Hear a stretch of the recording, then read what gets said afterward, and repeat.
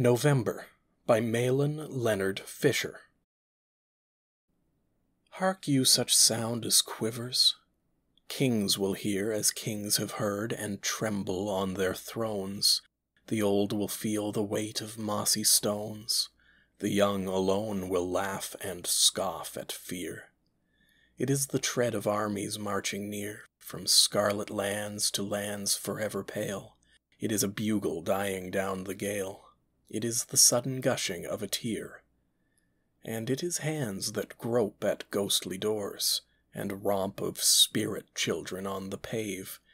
It is the tender sighing of the brave who fell, long ago in futile wars.